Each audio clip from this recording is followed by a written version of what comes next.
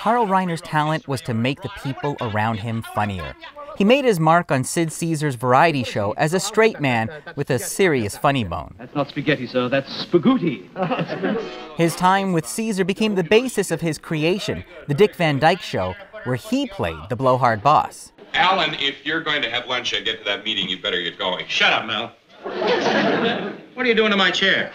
But it was another Mel who changed his career. Brooks was an up-and-coming comedian.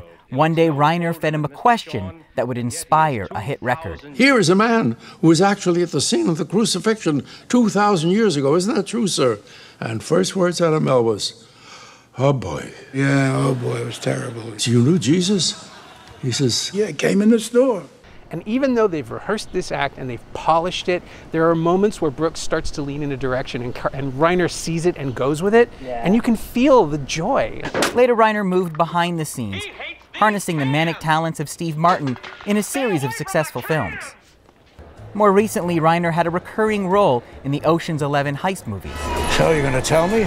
Or should I just say no and get it over with? Their boss. Comedian Sean Collins says Reiner comes from a generation that put the laughs first. It never was about, oh, how smart that Carl Reiner is. He's so insightful.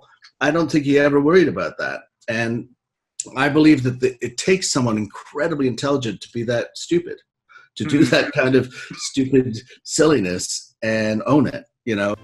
Even in their 90s, the silliness between Mel Brooks and Reiner continued. They met nightly to eat, watch movies, and kibitz. It was just last Sunday Reiner's manager shared a photo of the always outspoken Reiner with his daughter and Mel. Today, Brooks echoed the sentiments of many of Reiner's friends, calling him a giant who will be greatly missed. Eli Glasner, CBC News, Toronto.